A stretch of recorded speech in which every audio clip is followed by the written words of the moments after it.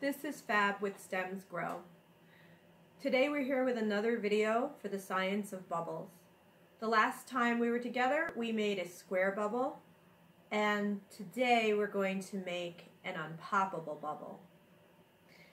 First, let's remember what we learned from the last video. We remember that a soap bubble is formed because water molecules are trapped in between soap molecules.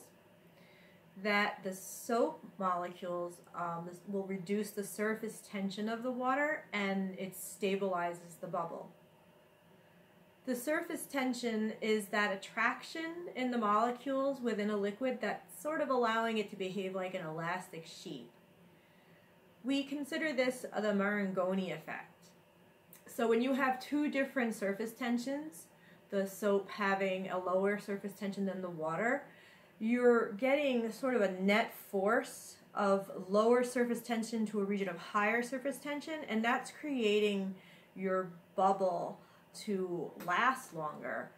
Without that soap, a bubble of pure water would just pop. So that soap is allowing that bubble to last. Eventually, that bubble will pop. What causes a bubble to pop is the evaporation of the water, because remember the water molecules are in between the soap molecules. Eventually that water will evaporate.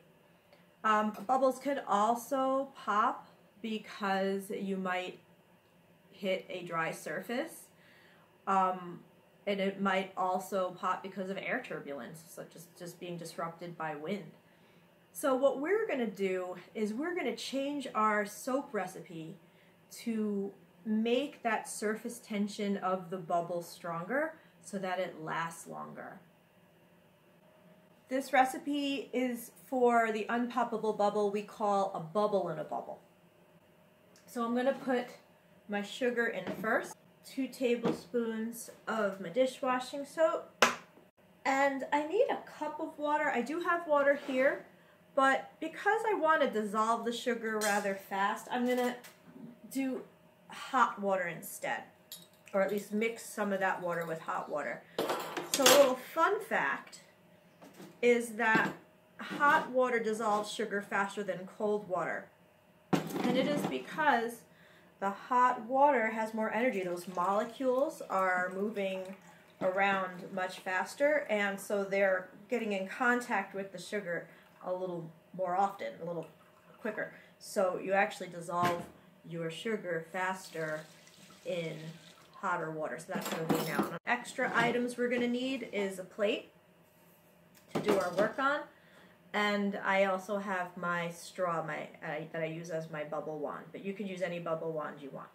So remember we said that a bubble could pop on a dry surface, so we don't want this surface to be dry. So I'm going to actually take some of this soapy water and kind of rub it around my plate and give a nice slippery surface. So this way that bubble isn't going to pop just because it hits a dry surface.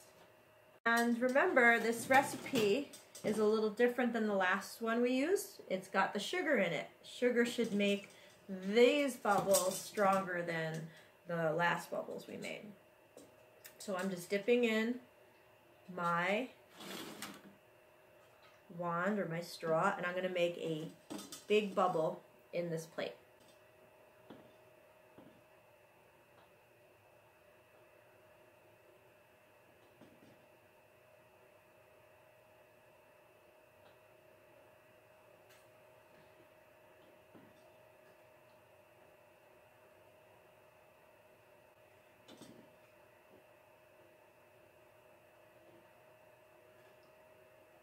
Well, I was finally able to get 3, be it smaller. I was trying for 4.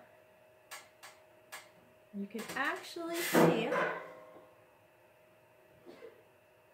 3 bubbles. For the next unpoppable bubble, instead of sugar, we're going to use corn syrup. So we're going to make a new recipe. Distilled water sometimes helps with these types of bubbles because without minerals in the water, like you might have in tap water or bottled water, you would have a better quality bubble. I'm going to use 1/4 of cup of corn syrup, and then a half a cup of dish soap.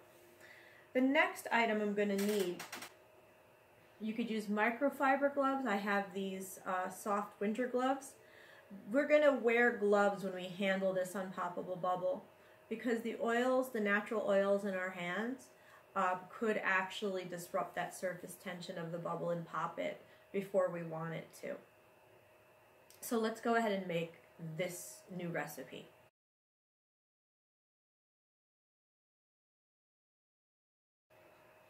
Definitely a thicker feeling in this liquid. So I'm going to take some time to mix it, make it even.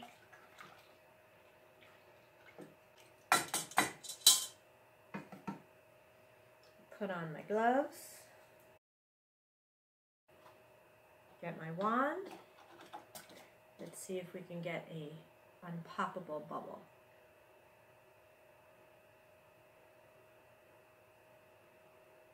It bounces! Well, I got one bounce out of it. Let's see if I can do better.